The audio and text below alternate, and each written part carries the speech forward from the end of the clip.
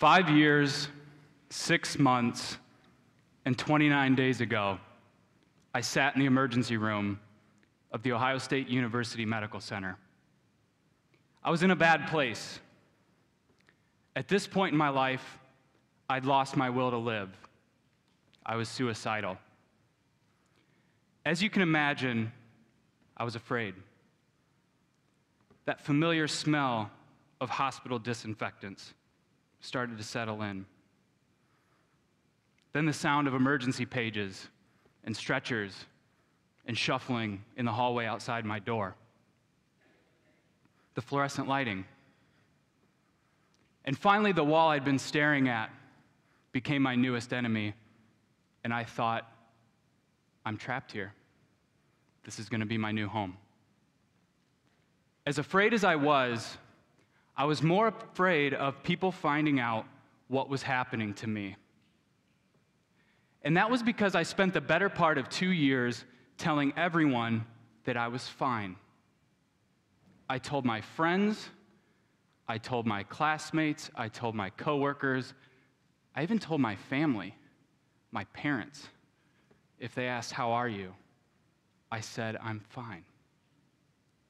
But the truth is, I was not fine. I was coming apart at the seams, falling to rock bottom.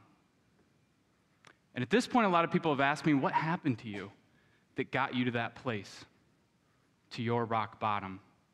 Assuming something tragic must have happened to me. And the truth is, nothing happened. In relative terms, I was normal. I had a good family. I had good friends. I played sports. I'd made it to college. From the outside, everything looked just fine. But what happened over time is I realized I had all this relative success out of fear. I was afraid of being a bad son. I was afraid of failing. I was afraid I'd never get out of my hometown and become something more. And when you live your life out of fear this way, eventually there comes a point that you simply start living through other people's standards and expectations and none of your own. And that's when I started to fall to rock bottom. So here I am in the emergency room, and there's something in 2 years I'd yet to try to get better, and that was to be vulnerable. I looked at the doctor and said, I'm not okay. I need help. And finally, I permitted myself to get help. I permitted myself to get better by being vulnerable. I equate this process to learning how to swim because by being vulnerable in a moment like this, it's almost like throwing yourself into the deep end. You thrash, you fight, and before you know it, you start to paddle. You start to kick your legs. You start to tread water. And before you know it, you start to swim. What's funny about this metaphor is that at that time, I literally did not know how to swim. I was petrified of water. So a few years have passed from that moment in the hospital. I'm in a great place in my life, and I decide to take the vacation of a lifetime and go to Hawaii with some of my friends. So I'm sitting on the beach, watching the thousands of people surf and bodyboard and snorkel and do all of the things that you're supposed to do when you're in the Pacific Ocean. And I sat there frustrated and upset and really just unsettled that I couldn't do any of that stuff. I couldn't swim. I was afraid of water. So I had a choice. Much like I did in the hospital, I could either fake it and say, no thanks, guys. The salt water doesn't do it for me.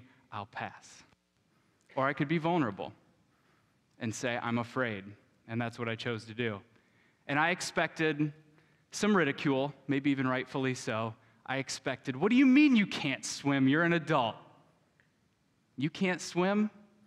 And instead I got, how can we help?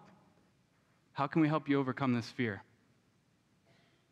So for the next 2 days, I tried and failed and tried and failed and tried and failed over and over and over again to put my face below water with a snorkel mask on. And finally, by the end of the second day, I was able to do it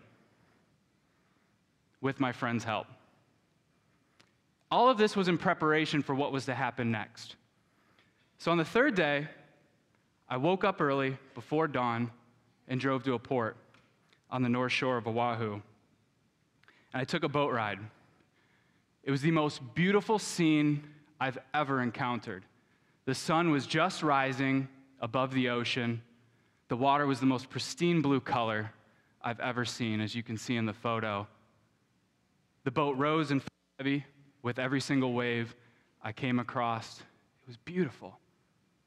And when we got to the destination, I was paralyzed with fear. I couldn't breathe. I could barely see, and I tried to stand up, and my legs buckled from underneath of me, falling backward into my seat. The only thought I could process was, I can't do this.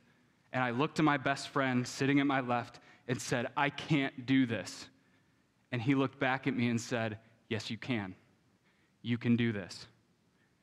I didn't think I could do what happened next, and it still somewhat amazes me today, but I jumped into this cage.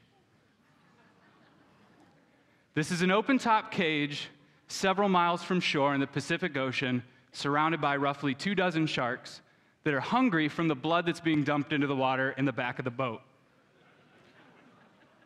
When I jumped into the water, 2 things happened. First, I hyperventilated for the very first time.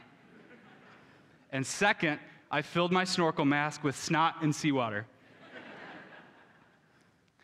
But I held on for dear life to the side of that cage and found out what white knuckle tight meant.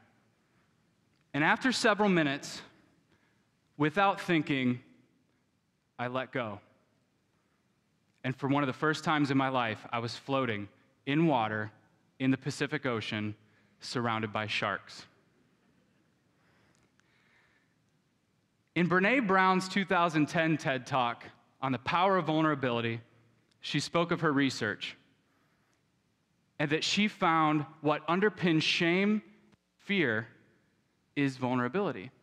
That by being vulnerable, you can overcome the shame of being depressed or suicidal. You can overcome the fear of telling someone or asking for help. In my experience of being vulnerable over and over and over again, in big ways, like the emergency room, like the shark cage, and smaller everyday challenges, I found that you build up courage. That when something presents itself to you, as a challenge or opportunity, you have this courage build up from being vulnerable. For example, I quit my job, that job that you're supposed to have when you graduate college, and took a 50% pay cut and gave up all the benefits and retirement plan and suit to work every day so that I could do something I'm passionate and excited about when I wake up every single day. So I ask you this: what are you afraid of out there? What are you afraid of in here? And will you be vulnerable for the sole purpose to learn how to swim?